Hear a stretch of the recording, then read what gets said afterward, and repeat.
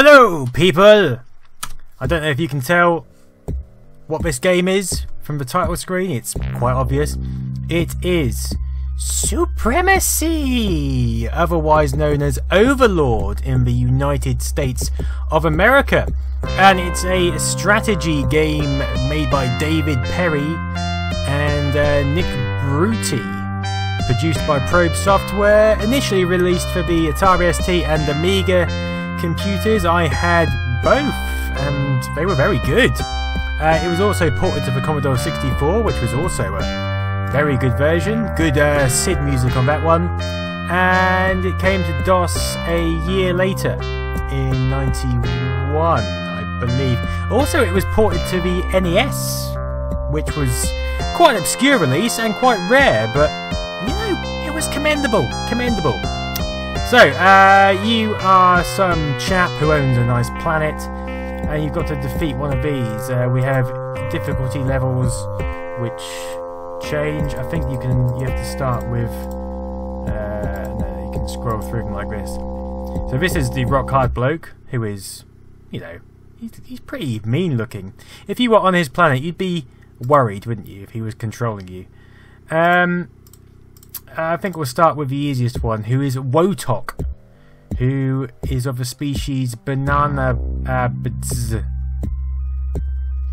Yep, that's him. He's got a horn as well. I'm not sure what sort of horn he has, but he has got one.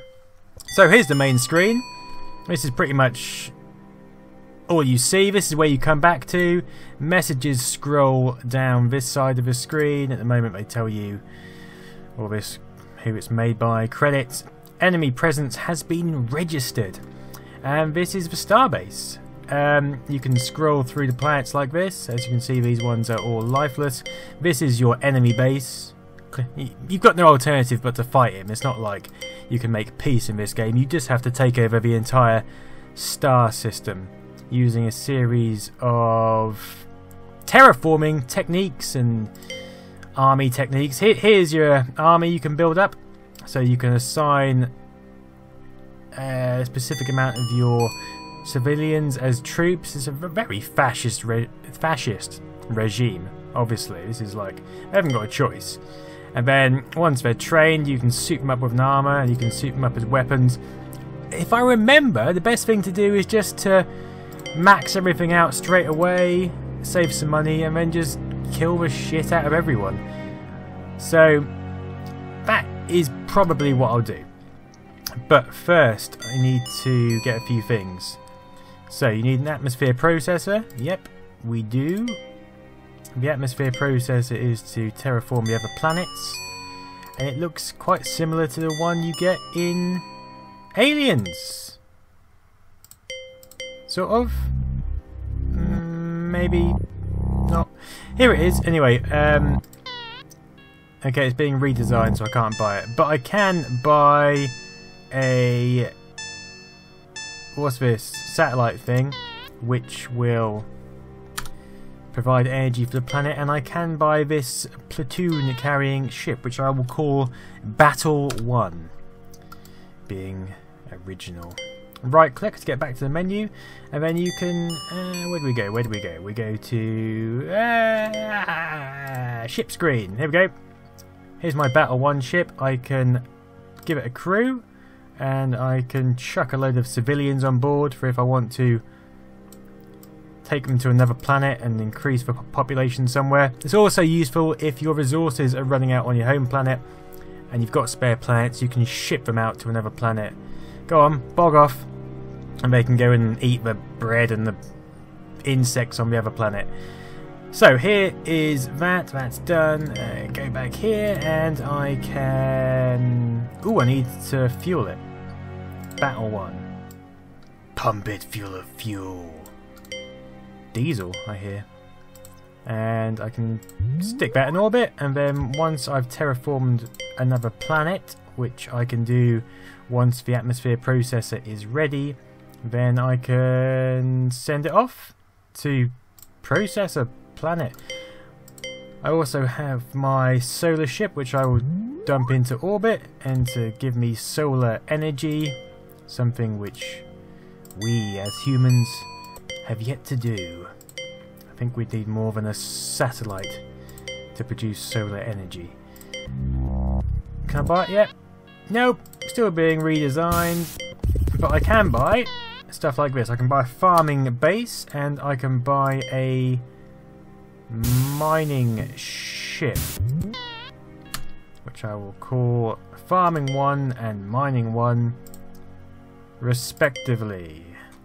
Give it a crew, give that a crew, go back to here, no not here, where am I going? Here, and then I can assign them to places on the planet and set them up and running. So we've got a mining ship and a farming ship which will produce mining and food, obviously. Okay, I don't know what's going on there. If we press I here and get information about what I've got and what I haven't got, and I can send a spy to this planet if I want to look at all these things, but I won't bother. And I can... Ooh, I've got an atmosphere processor available. So, if we go to this screen, I can buy myself an atmosphere processor, which I'll call Pinner.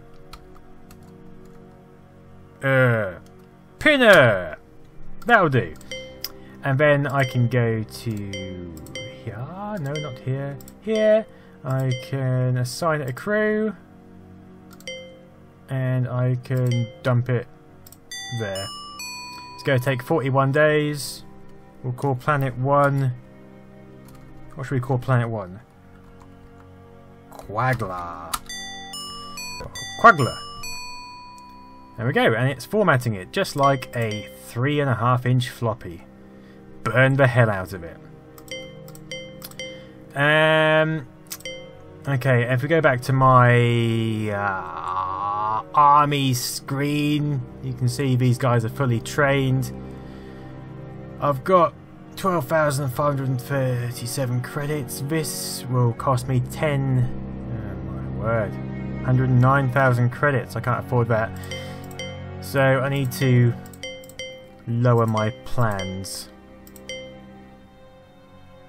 This is going to cost me 20,000. I've only got 13,000 credits. I can't even buy the most basic of basic Arnold Schwarzenegger commando-like of armies yet, which is disappointing. I could lower my troops and it would cost less, but there's no point in this game in making platoons of less than 200 troops because it's going to get you nowhere. And these guys, if I deploy them, they're just shit. They're going to get wiped out. Look, they're like... I mean, if they were all Arnie's, then they might succeed. I mean, he did take on Predator single-handedly, but this guy is no Arnie. He's not even Sylvester Stallone, is he? He's not going to do anything. He's got no eyes. My God. But once I've deployed them, which I will once I've got enough money, I will put them on a ship and I'll just send them to the enemy base just to have a quick battle before I get the hell out of here and go and make myself a cup of tea, which I will. Once you've got the hang of this game, you can whip through it quite easily. I played it so much. It was one of my favourite games on the Amiga and Atari ST, but you just kind of get the hang of what you need to do, and you know, you can just, like all games like this, there's a strategy which will let you hammer through the game, and once you've worked it out, you can own the shit out of it. So, now I can buy these guys. There we go, platoon equipped. I can then go back to... Oh look, he's not happy. I'm training my troops and he's like, oh no, you cannot train your troops. Red phase 2 activated from Wotok. He must be spying on me, clearly. So, did I buy a ship? No, I haven't bought a ship yet. So, here, I'll buy a battle cruiser. It's in a docking bay. I'll go to the docking bay. I'll fill it up on lots of fuel and I'll put some crew on it, and then I can assign some people to it somehow. How do I do that? There we go. Chuck them onto battle 2.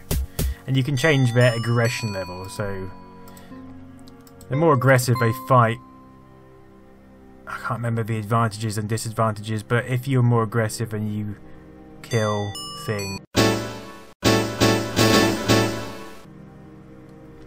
I'm very sorry about that. I seem to have wiped out all the space on my hard drive.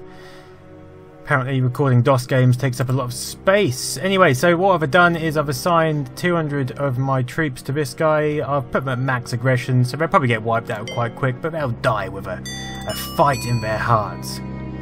A spy has been caught on our base. I didn't send a spy, but alright, fine. Huge electromagnetic swarm has swept across the galaxy, affecting equipment. See, this happens, and then your satellites get wiped out, and bad things happen. But I was in the process of sorting my battleship out. It's got troops on it, so